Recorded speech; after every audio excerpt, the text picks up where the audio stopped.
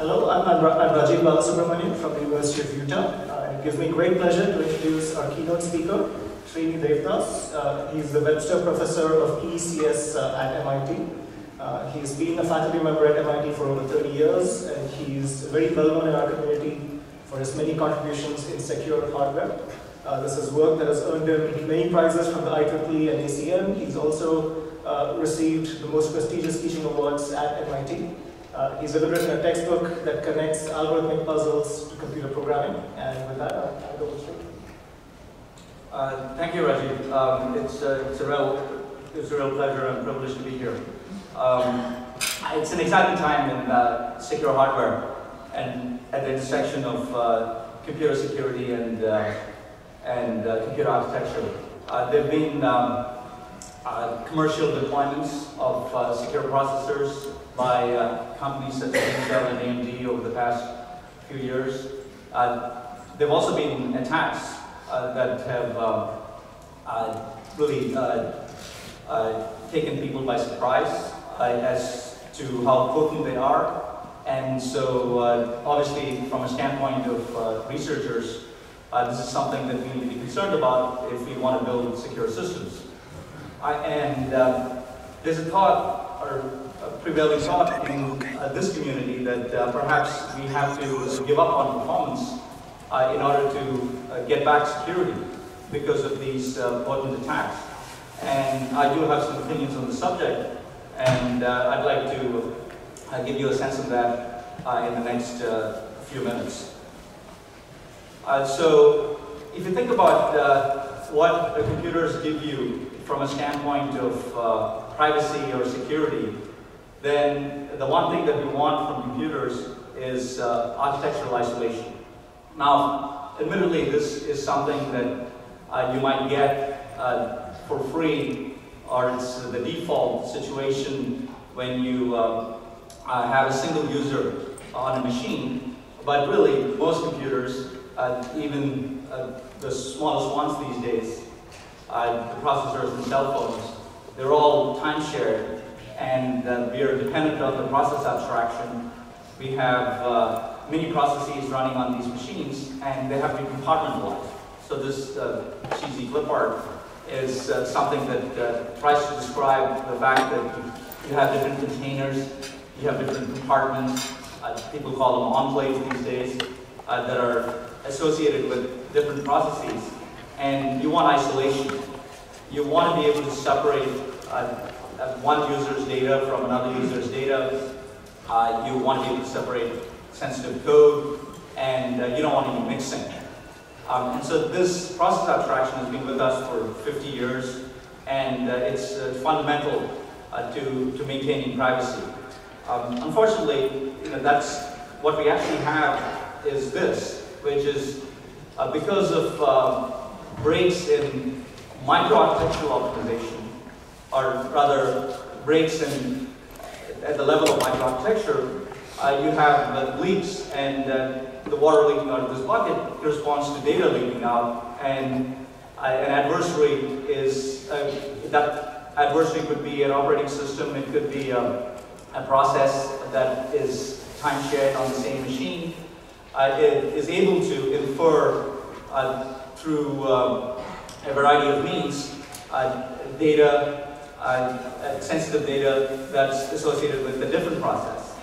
And the big realization, I think, that our community has come to over the past couple of years is that architectural isolation certainly doesn't imply microarchitectural isolation, but more important, there's optimizations that are being carried out that have really been with us for decades in computers, high-performance computers in particular, that give you an attack surface if you're an adversary. And these optimizations are, in fact, the very mechanisms that allow an attacker to leak privacy from various processes. And so that's really the dilemma at this point. Do we keep these optimizations around? Do we remove them from our machines and therefore lose performance if you want to get back the same level of process isolation that we thought we had. And so I'd like to give you my answer to this by the end of the talk. And I just want to start out with a real simple example. Most people probably know this in this audience, but just to provide context, I want to give people a sense of what these optimizations are, what the issues are with so-called side channels that allow an adversary to leak information from a different process or a different protection domain. And so what you see here is a stylized representation of last level cache. It is a shared microarchitectural resource. It exists for performance. It's not required for correctness. And the cache is a two-dimensional structure. There's horizontal sets that are numbered 0 through 1. There's vertical ways. And this is an associative cache. And it may be the case that two processes on two different cores, for example, are concomitantly running on your processor, and they're sharing this cache. Now, the way dynamic optimization works is software architects and computer architects love having a shared resource that is available to anybody and everybody using the system, and it's allocated on an on-demand basis, where if process 0 or process 1 in this case wanted more cache, you would get it at the expense potentially of process 2, and perhaps it may be the case that process 2 doesn't require much of the cache at that particular point of time. And there's usually a tussle associated with these processes, and it's taken care of through some arbitration mechanism, and really the arbitration mechanism is trying to improve some performance metric associated with the overall performance of the system, and perhaps there's quality of service guarantees for particular processes, but it's essentially a performance game. Now what happens here is that you have a situation where you have these two processes sharing the cache, and because there's this tussle, as I mentioned, between these processes, process 1 can get some information about how much cache process 2 wants or process 2 uses. And it can modulate this and it can get more information by essentially orchestrating its memory accesses. And that's what's called a side channel. And this is a microarchitectural side channel. It's probably the primary side channel that's been exploited by attackers these days, the shared left-level cache side channel. They're also called cache timing attacks, in order to leak information from one process. Sometimes the process is a privileged process, and I'll say a little bit more about this as I go along, where it's an operating system or system software that can actually allocate resources on its own and therefore do a finer modulation of the shared resource and essentially make this channel that leaks information no noise or have very little noise and have large bandwidth. So a channel has bandwidth, a channel has noise metrics associated with it, and it's the same thing for these leaks or these side channels. The more potent ones are the ones that are higher bandwidth and have low noise. And certainly the LLC, the shared last level cache channel, is one such. And so the other thing that happened, really only about a year ago, was a surprising attack that related to the fact that we have fairly fundamental performance mechanisms in modern processors that are due to speculation, and in particular control flow speculation. And it turns out there's side channels associated with this.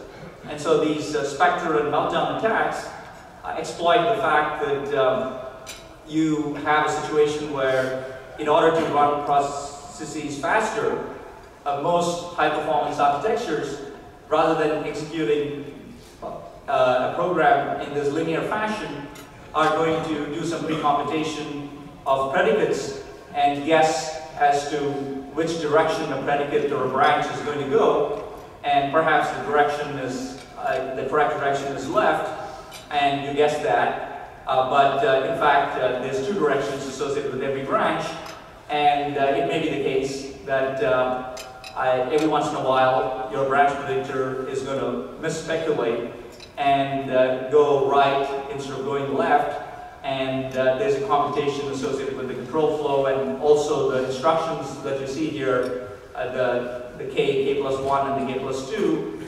are instructions that are going to be executed that really should not be executed, and therefore you have to have a rollback mechanism. The interesting thing here is not that the rollback mechanism is incorrect. All of that is working perfectly well. There's no issue with correctness, but the fact that you're executing K plus 1 and K plus 2, and you're affecting the shared microarchitectural state, you're in a situation where you're bringing something into the cache, you're perhaps learning something that is incorrect and updating your branch history table. There's all sorts of things that can happen here when you're misspeculating, even if you have perfect rollback. And we have a situation where this effect on shared microarchitectural state is actually observable by an adversary, and you can get information because of misspeculation.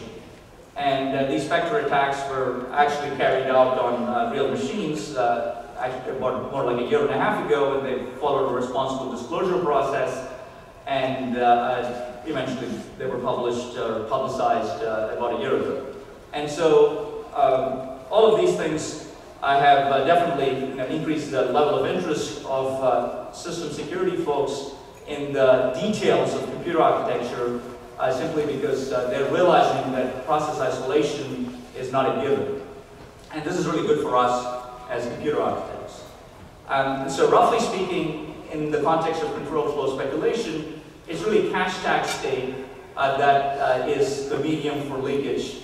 And the other interesting thing is that, again, because of optimizations, there's a lot of shared branch predictor state. You have shared libraries. It's a good idea to learn from your neighbors, at least if performance is what you're concerned with.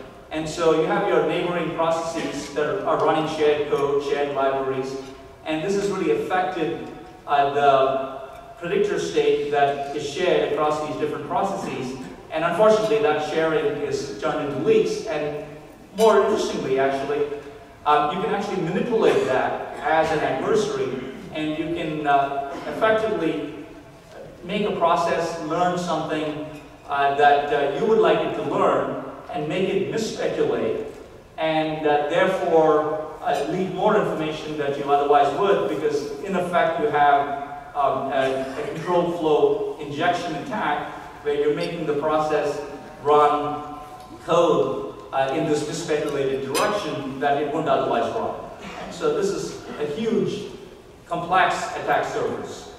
And so Joe Lambert and others at MIT tried to categorize this and tried to take a lot of the work that's been going on in side channels over the past 20 years and try and put it into the context of the most recent attacks, and this little schema is what came out of it.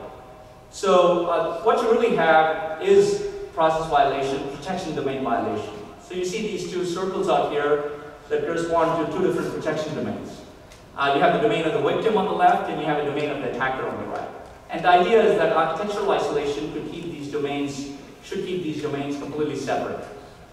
And so there's entities associated with these attacks that are essentially pieces of code or pieces of data. And so at some level there's a secret, and this could be a cryptographic key, could be something that's associated with just sensitive data, medical records, what have you, that's inside the domain of the victim.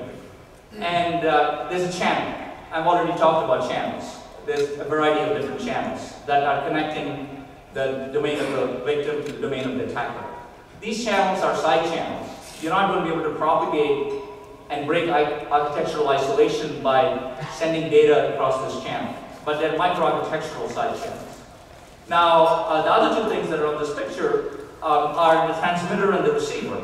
And these are essentially pieces of code that are going to transmit information from one domain to another.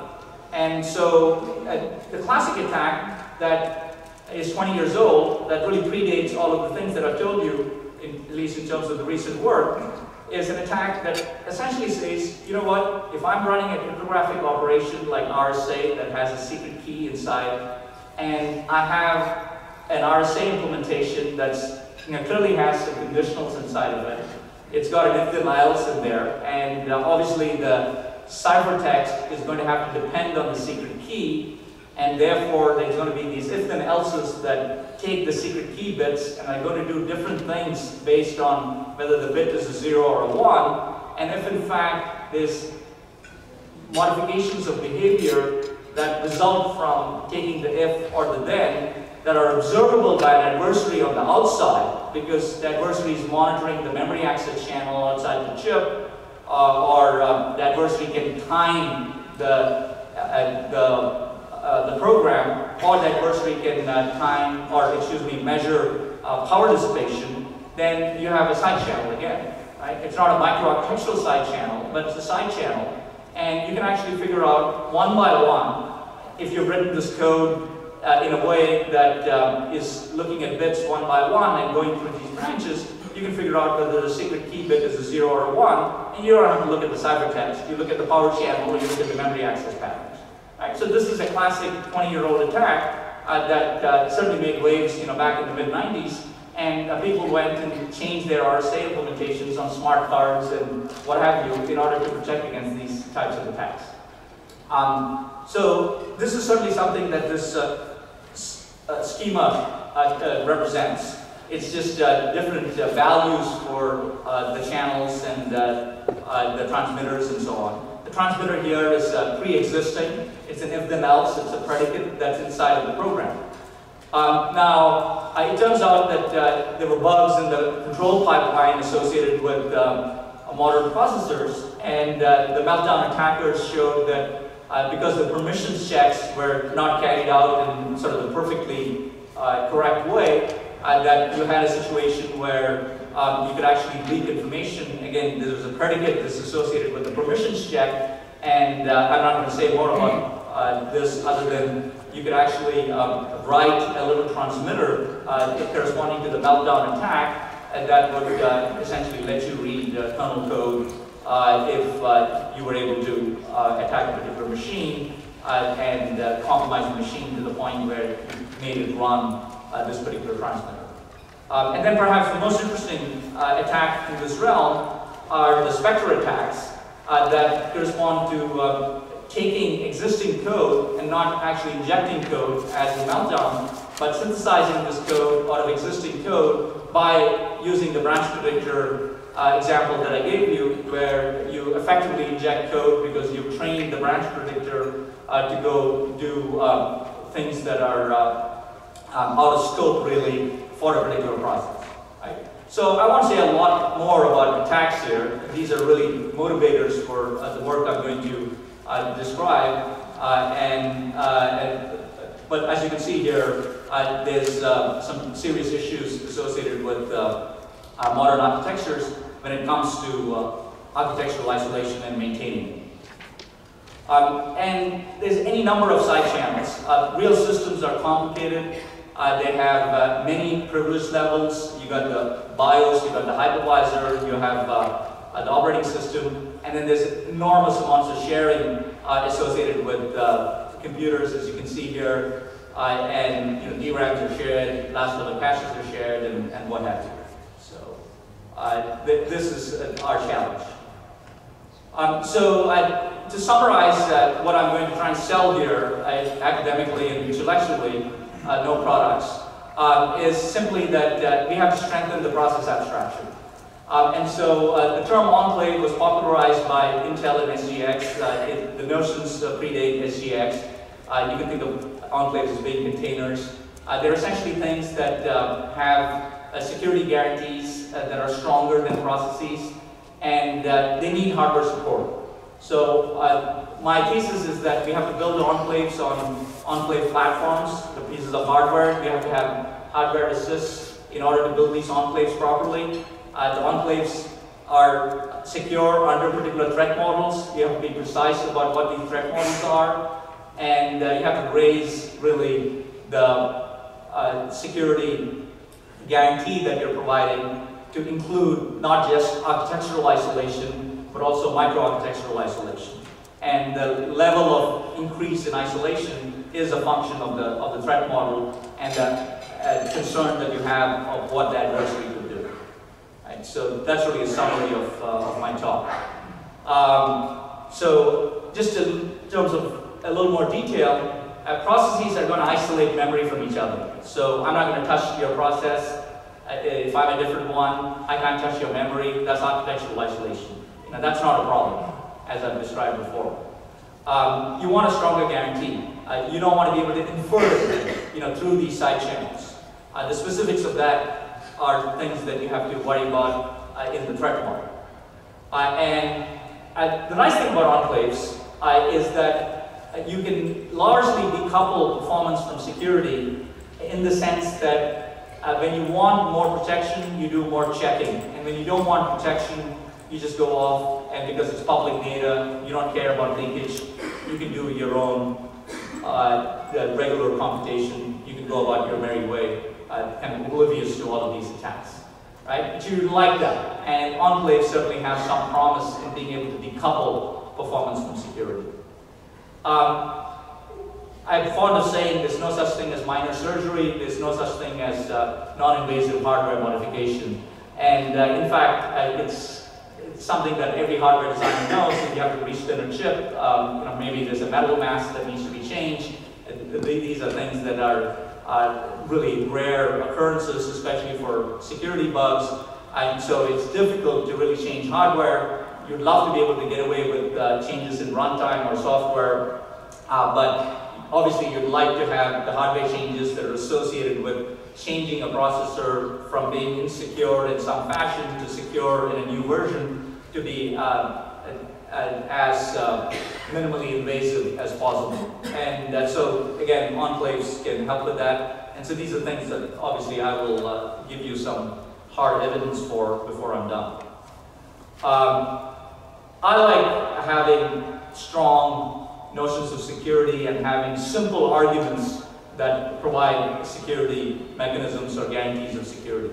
I'm not a fan of what's called heuristic security or ad hoc security, where you have essentially, let's say, randomization or scrambling, which doesn't have an argument, perhaps cryptographic, perhaps a different kind of argument that's associated with maintaining security or arguing security. I like the idea of saying that there's a hard problem associated with this cryptographic construction or what have you, and if the hard problem stays hard, you're going to be in a situation where you have security. And so there's also invariants, simple invariants that can be argued, and that's more of the kind that happen here in this type of work of architectural isolation. And simple arguments that maintain isolation are things that really can be sold to hardware designers.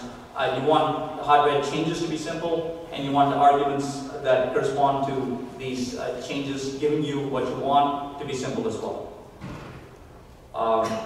So the last thing I want to say before I dive into some significant technical detail is something I alluded to, which is how privileged is your adversary. And again, this is a situation where you'd like to raise the bar to the point where you have guarantees under a potent adversary, because then you're going to sort of take care of the unprivileged adversary or the adversary who's just the normal process running. And so you have computer bases that are really have huge trusted computing notions, or I should say assumptions associated with them. And so you trust hundreds of millions of lines of code, you have to trust the hardware, and that's one way of going, and that's really the tried and trusted way, no pun intended. But there's alternative views of the world, and here's a slide that's 16 years old from the International Conference on Supercomputing, Ed Su's talk from 2003, that talks about a different philosophy of not trusting the operating system and essentially assuming a privileged adversary that is able to do resource allocation and therefore is more potent than a regular process. And so there's a few ideas in this slide that are important to this talk. And as you can see here, this slide does look old. That chip looks like it's from the 50s. And you see a CRT monitor and a CD-ROM telling you how old the slide is. But one of the things that's interesting here that comes from the fact that the operating system is untrusted is the fact that you have to have a secret key inside of the processor. In order to know that the operating system isn't corrupting the process, the software that's running, you have to have some sort of local or remote attestation mechanism that's tied to the hardware. And that involves cryptographic measurement of the software that's running inside of these containers or enclaves, and you need a secret key for that. Right? So that's one of the reasons why. There was no real threat associated with side channels, back 15 years ago, in the sense of the threat that exists today. People knew about these things, but certainly this talk ignored that. But there was this security parameter that needed to be specified, and so the leakage associated with memory, the RSA example that I gave you, the fact that if you made a memory access when your secret bit was 0 and you did not when you made your secret bit was 1, was something that required protection on the memory channel, and you can see that here. And then the last thing is, if the operating system is untrusted, is it just the hardware that you trust? Or for convenience and also for adaptability, for getting more functionality into your processor on different versions of your processor, generally you want to do some sort of hardware, software, trusted computing base, but you want to minimize this trusted software base to be the point where it's doing fairly minimal functionality, and so you can verify it because it's a few thousand lines of code as opposed to being tens of millions of lines of code, or at least argue about it in terms of fairly simple arguments, as I mentioned before. And so this trusted software is being called different things. Effectively, in Intel SGX, it's microcode. It's called a security monitor in other platforms that I'll describe to you. And think of it as being orders of magnitude smaller in terms of lines of code than what we have in regular operating systems. So some context there. And let me tell you now what enclaves are. Right? So an enclave is a process. So as with anything, you're going to have processes being created. They're going to run and they're going to be destroyed. And it's exactly the same thing with enclaves. The operating system is allowed to do this, but the trusted software is going to have to monitor that and make sure that, for example, the protection regions associated with the enclave, the memory regions that are mapped out by the operating system are in fact disjoint, and so you have the secure trusted computing base checking on these invariants. And you have to have a measurement, as I described to you before. The code that is created by this enclave, or should I say, that exists inside of the enclave, and the data that's inside of the enclave has to be essentially something that corresponds to this container, and a cryptographic measurement carried out by the hardware is going to give you that. I won't say much more about it. The thing that's perhaps more interesting outside of this creation process is what really happens when the enclave is running. Because that's exactly when all of these attacks happen.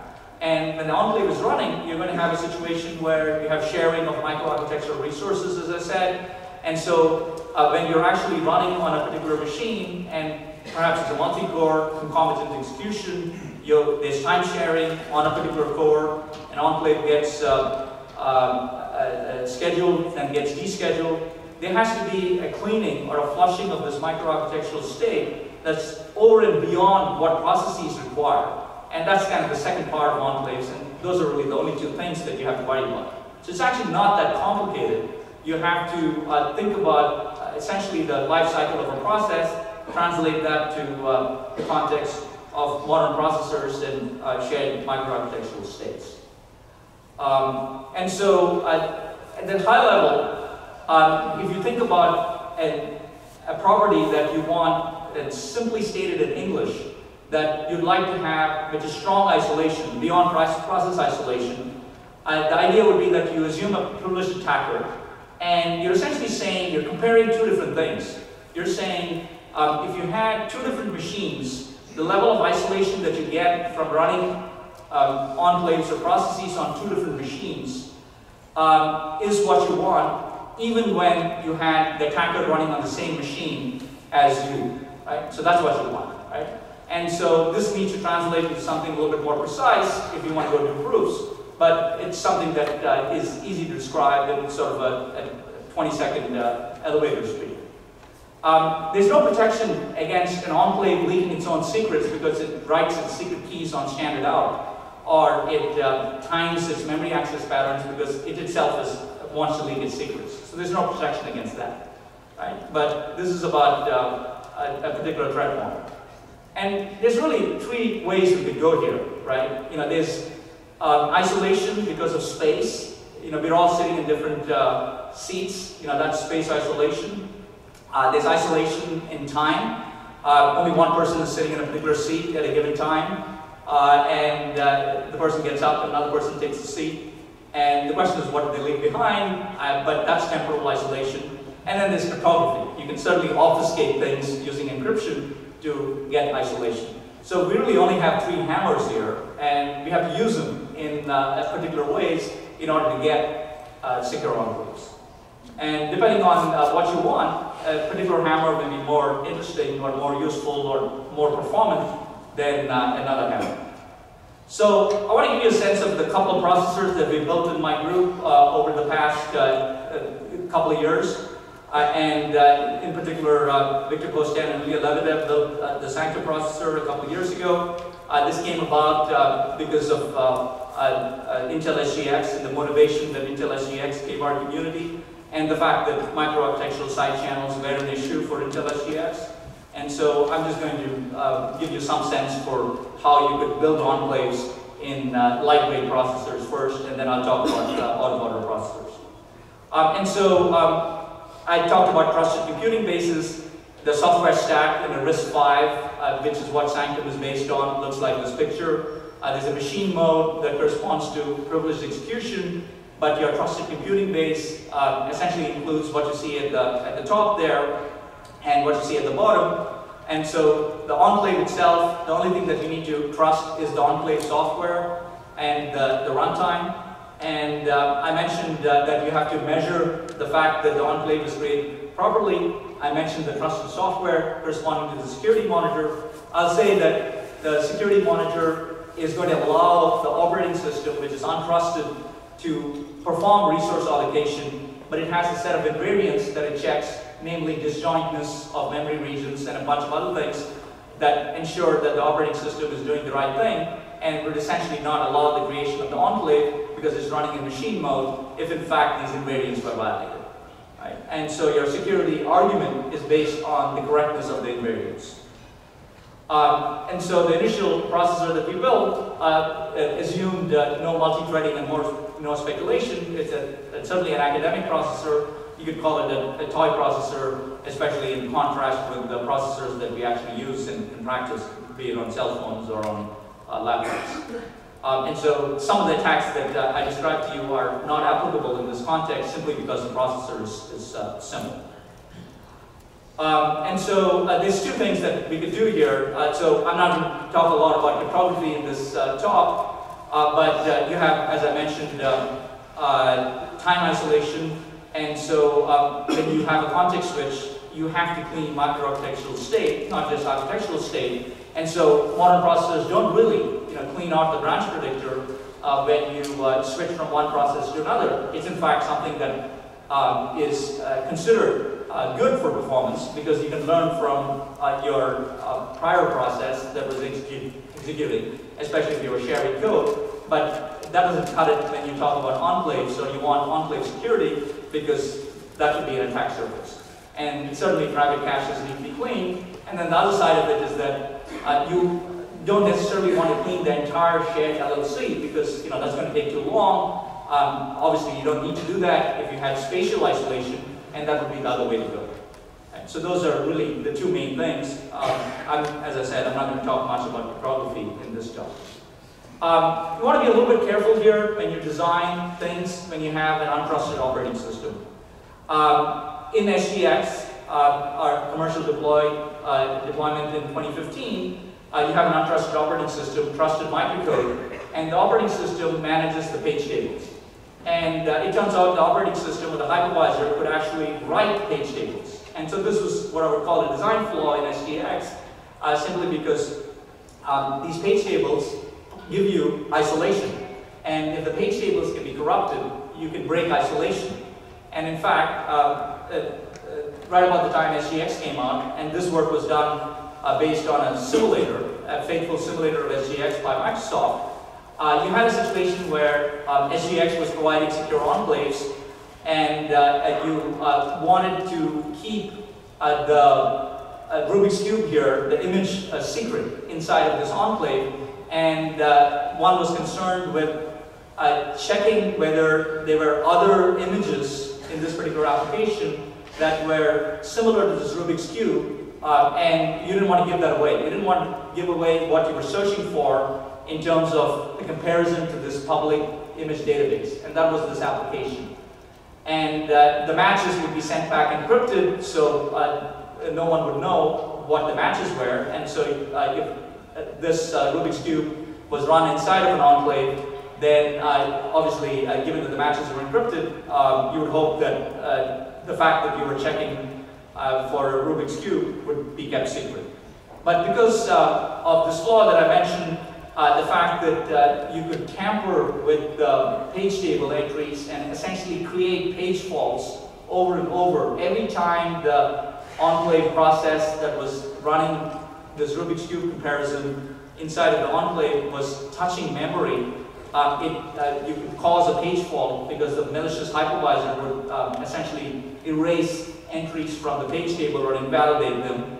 You had a situation where you could see page access patterns at, access patterns and page granularity, and they were able to essentially discover the silhouette, black and white silhouette of this Rubik's Cube, which I would consider a break in this enclave. The enclave is now a leaky enclave. And so this was something that obviously needed to get fixed if you wanted to have enclave isolation on Sanctum and other processes that were being built at the time. And so one of the design decisions that had to be made, and this is just one example, is that you had to have two sets of page tables. There's different ways of doing this. Page tables that were managed by the OS that corresponds to non-sensitive data and public data, and you had to have enclave page tables corresponding to essentially the data in the, for this Rubik's Cube, for example, that had to reside inside of enclave memory. So like SGX, Sanctum has this memory region called EV range that is essentially something that the operating system can't see at the host application space.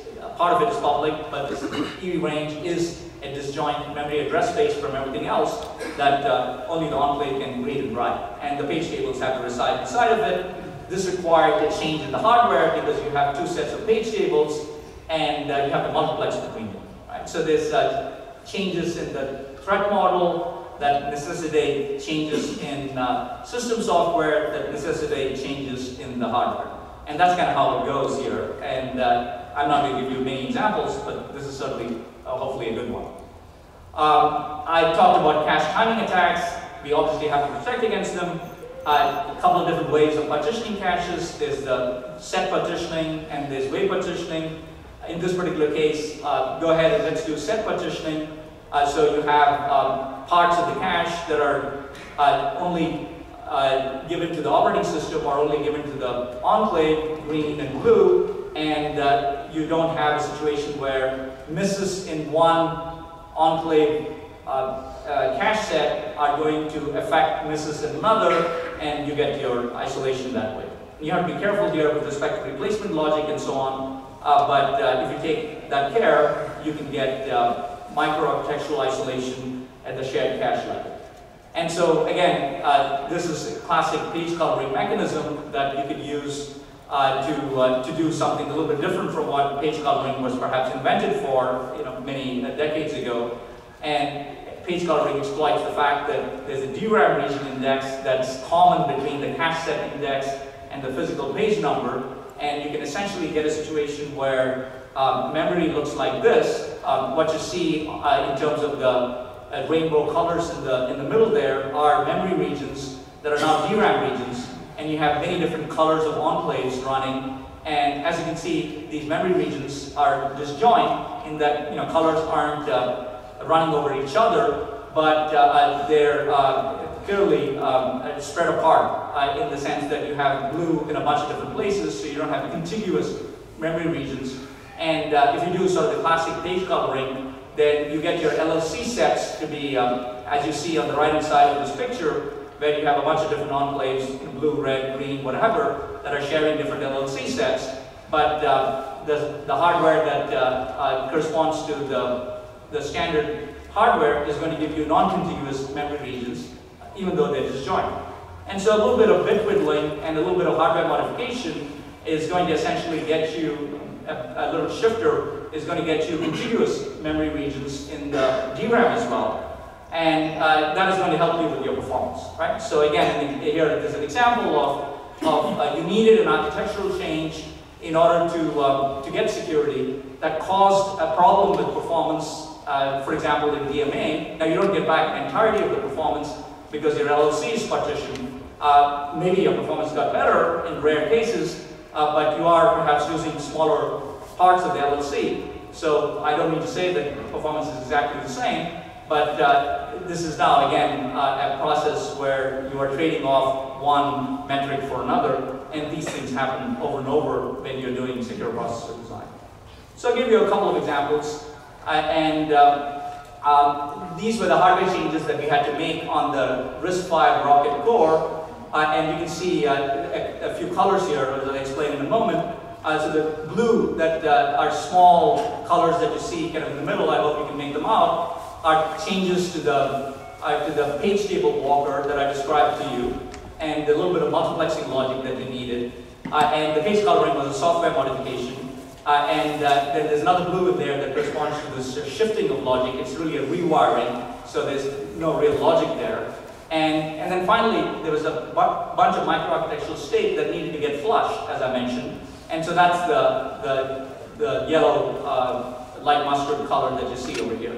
So really only a couple % changes in area, minimally invasive changes, and so this goes back to what our goal was, right? So we built this processor, it's been published, we have an ongoing formal verification effort, and then Spectre and Meltdown came out. As I mentioned, Spectre and Meltdown were not applicable directly to Sanctum simply because it's really an academic processor, it's a lightweight processor. You can certainly call it a toy processor and I wouldn't be offended. And so as Spectre and Meltdown came out, the first thing that came to us was, well, we have this design philosophy that I've expounded to you in the last 40 minutes or so. Could we take this philosophy and then could we apply it to a more sophisticated processor? Certainly not a commercial processor, but something that's way more sophisticated.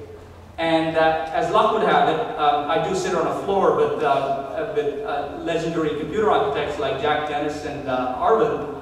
And Professor Arvind and his group had built an auto-water processor that's way more sophisticated than Sanctum, published it in Micro just this past year. And the students you see here were involved in this process. And so we are in the process of building an auto processor that we call MI6. You probably know where the name came from. That corresponds to taking the Sanctum philosophy and building it into an auto-water processor. And so this is what the processor looks like. So this is now graduate computer architecture at the minimum, as opposed to undergraduate computer architecture. And I'm not going to bore you with the details of all of these modules here, but it's essentially a lecture in a graduate class, and it turns into a module here and gives you performance. The most important thing that I wanted to tell you was that this processor is in fact significantly more sophisticated. If in fact you turned off speculation, it would be 3 times slower on average, just this processor. And so you have a lot of heavyweight architectural mechanisms that are being applied here. And some of these benchmarks slow down by a factor of 5 if you turn off speculation. So that goes back to trading off performance and security. This is an untenable trade-off. I mean, this is the high-performance computer security conference, and no one's going to turn off their processor speculation mechanisms and take a factor of 5 hit in order to get security. Right? So we have to fix this in a different way. And so one of the things that we did, and we were able to do this because this processor boots Linux and runs on Amazon F1 FPGAs, is we modified the processor and we essentially added microarchitectural flushing to every shared microarchitectural state that was in this processor. And then you run programs on this where every time you have a system call, you're going to have to flush the state because you can't leave state for the operating system to look at. And if you run these benchmarks on it, you get essentially a 5% overhead associated with these microarchitectural flushing. And so this type of architectural exploration and simulation can be carried out now, thanks to these wonderful FPGAs that are out there, and thanks to the great work that Arvin students did. And so this happened in the process of weeks, the modification and these experiments. Now the last level cache needs to be spatially partitioned, like I described to you, and it turns out that it's not the reduction of cache that is that actually results in the change of performance, the reduction in performance. It's the fact that you're actually using the index bits of the cache in a slightly different way because of this rotation that I mentioned to you. And I actually did not know this 2 years ago, but after we ran these experiments, it's like, whoops, we have a situation where we did this rotation in order to get DMA improvement in performance, the contiguous memory locations that I told you. But it turns out that the index bits now change the way that cache entries are stored, and this in fact causes a larger performance degradation. So we have to go back to the drawing board and try and cut this down by changing the way that we want to do cache partitioning. Right? So this is an insight that came out of our analysis. The most interesting thing that came out of this work was not the specter and the meltdown and turning off speculation that I'll get to in just a second, but looking at this processor, at least from my standpoint, and looking at the memory hierarchy of this processor, it's way more sophisticated than the rocket core and the memory hierarchy that we assumed in scientific. And so you have things that, this is the picture that's associated with between the L1 and the L2 in the original processor that Arvin built. And you have essentially multiple cores. You have these MIS status handling registers called MSHRs, and these MSHRs are shared between the cores. You have an arbiter that's shared between the cores, and I'm stressing shared for a reason. You have a DQ unit that's shared between the cores. And then finally, you have this demultiplexer that is going out and returning these requests. And as you can imagine, there's a whole number of side channels associated with each of these things, and you have leakage, timing leakage, associated with each of these constructs. Okay, the MSHRs, the fact that you have only a single DQ queue, and so on and so forth. And it turns out the biggest problem here is back pressure. So it turns out that when you have back pressure from the DRAM, it's going to affect timing leakage in the L2. When you have back pressure on the MSHRs, it's going to affect leakage in the L1, and so on and so forth.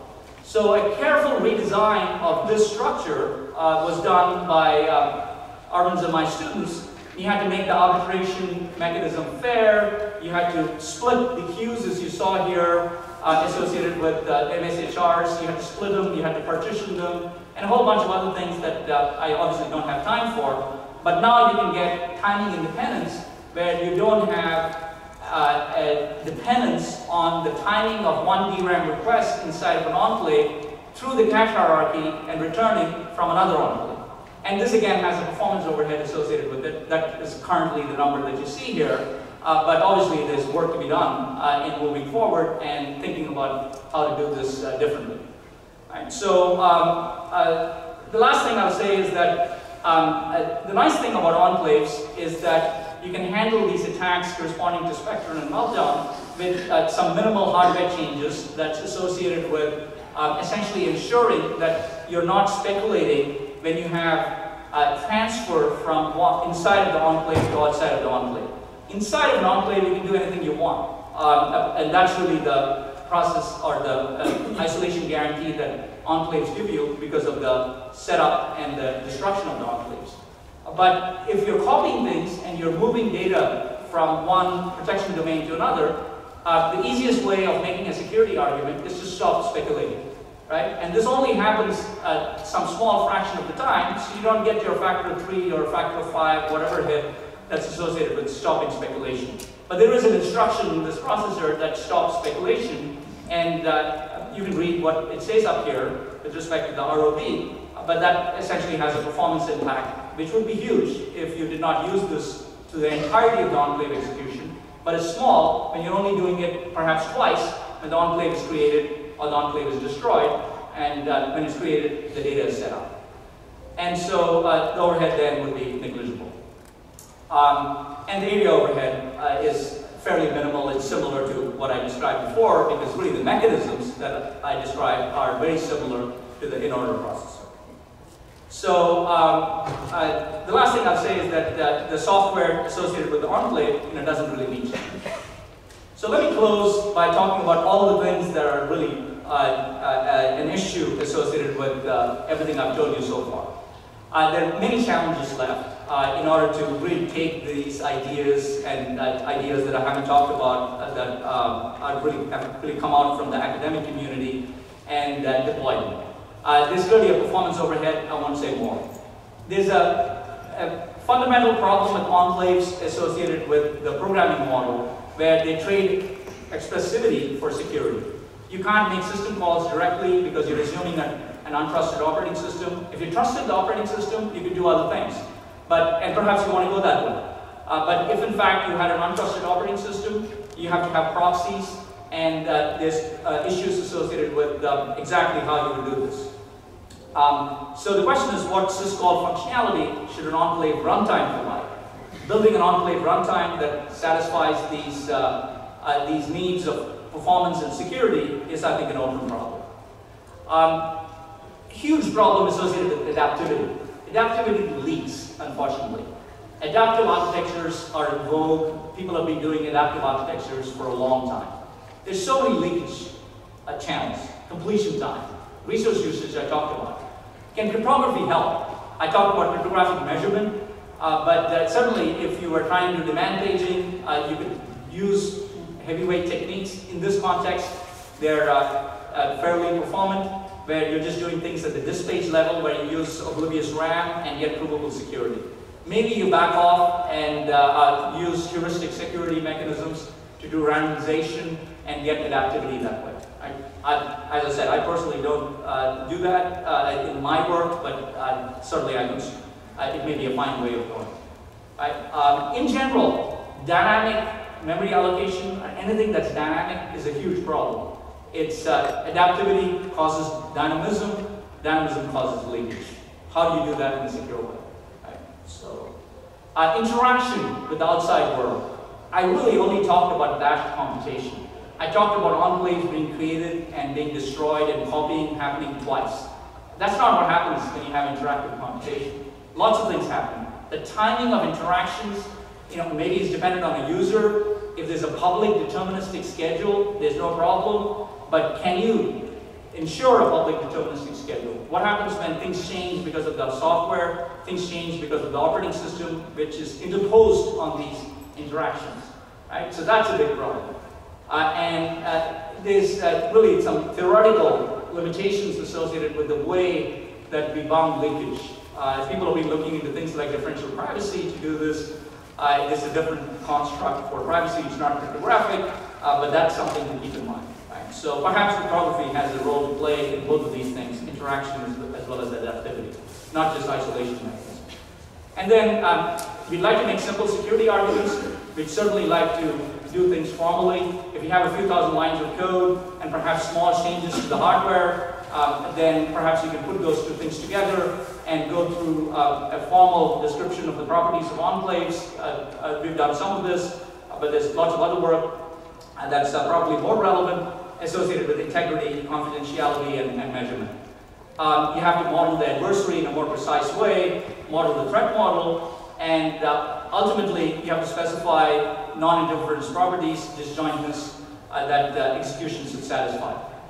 If you're able to go model this, perhaps you can use a model checker or a theorem prover to go actually take the state space, and this is really a high bar to achieve, take the implementation or something that's an approximation of the implementation and check invariance and say that the implementation satisfies these properties.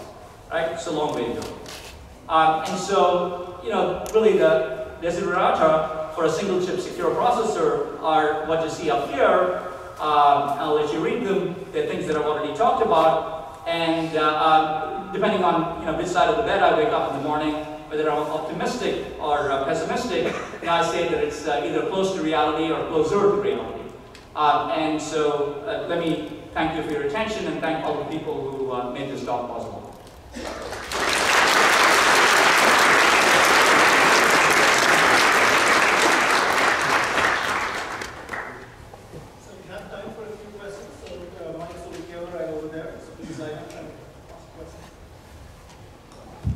Guru from Georgia Tech. Thank you for the great work and great talk. My question is about the scalability of enclaves. So enclaves give great performance and security when the resource requirement is limited, but when the requirement of the user goes beyond what the enclave can provide, then you start seeing crazy overhead. So how do you think we can solve this problem? Yeah, so a great question. So it's a combination of the challenges I provided. Maybe I should have had an extra slide in there. But you're absolutely right. I mean, this dynamic nature of the execution, causes a problem, as I said, and you need the enclave to adapt. Now, when that adaptation is, like I said, demand paging, which of course you don't want to do. I mean, that's not a very performant thing to do.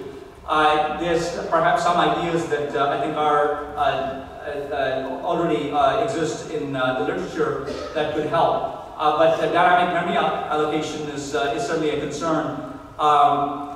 There's ways you can do this. There's things that would allow you to increase the number of cache sets.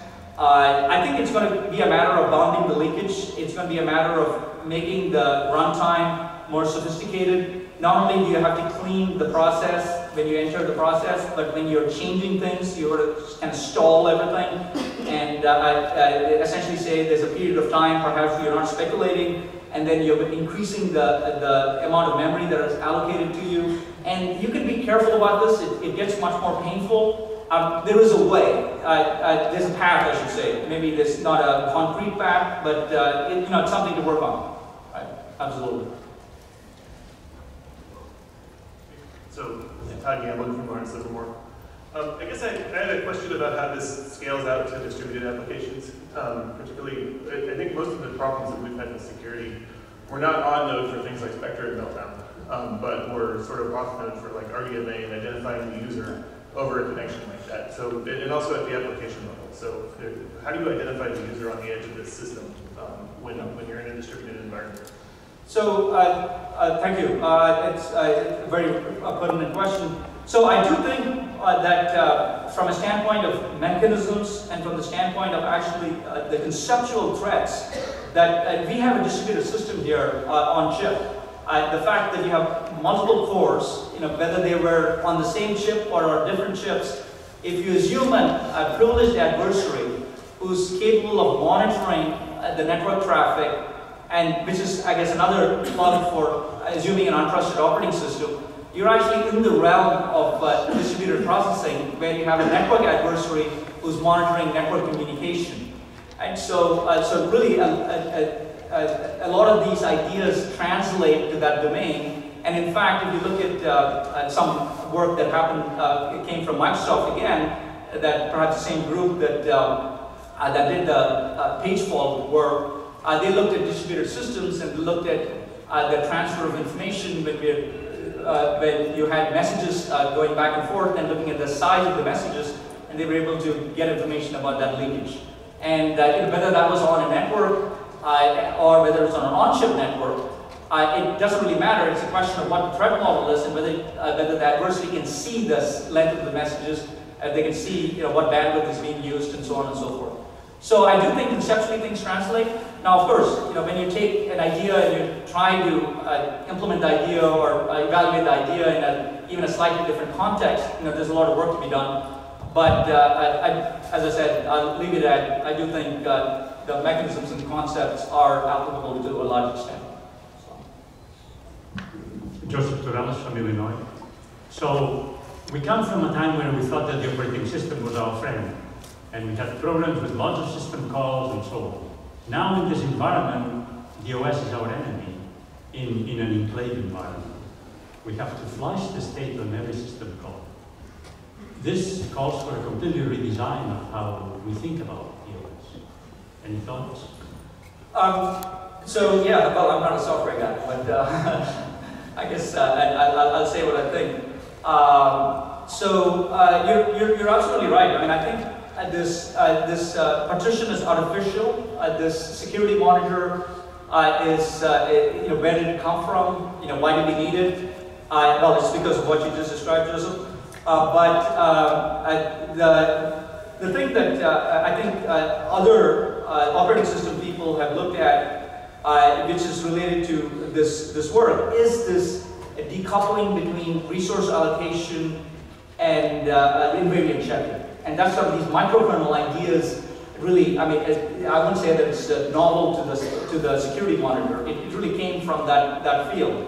So the closest thing that I have for you in terms of an answer to your question is, yes, it's absolutely right. We need to rethink this. I mean, some of these ideas, let's not ignore these ideas that came in the past, corresponding to microkernels. And there's also things like exokernels that may be less applicable. But I do think I'm with you in that this is a hardware-software co-design problem, right? I'm totally with you on that, right? So. Moin Qureshi, Georgia Tech, very nice talk, Srini.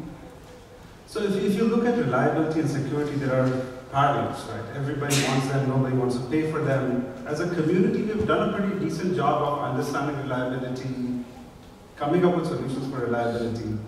For security, why is it so hard that for the community to come up with solutions? Because inevitably, something happens and you find a weakness, the attacker exploits it, and then we are again back to the board. Is there a structured way to reason about this, or it is just going to be a cat and mouse game? Well, I would hope for the former. Yeah, I mean, I definitely, I mean, you're going to have a little bit of the latter, because I think you make mistakes even in the structured way of thinking about it. But absolutely, I mean, cat and mouse, patch and pray, I think that's the less charitable version of that. It's something that I really would personally like to get away from. One of the things that I think is amazing in the security world is that attackers are, so smart, and they have such a broad, holistic view of the computing system, right?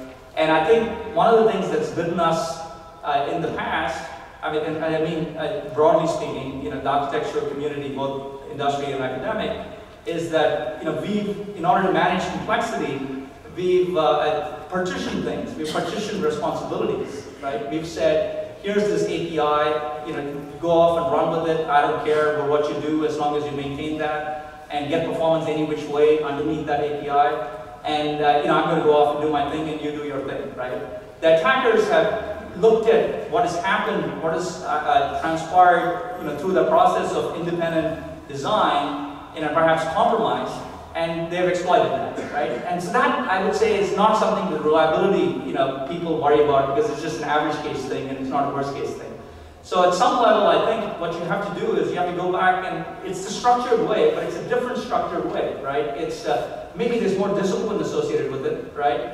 Maybe the interfaces just need to be stronger. I mean, the easy way out is to say, well, we're going to figure this out if we just make our APIs much stricter and more detailed also, because you want them to be more detailed because you don't want to give away all of these optimizations that the more detailed the API gives you, right? So that's my, I guess maybe my weak answer. So, yeah. Let's start again. Thank you.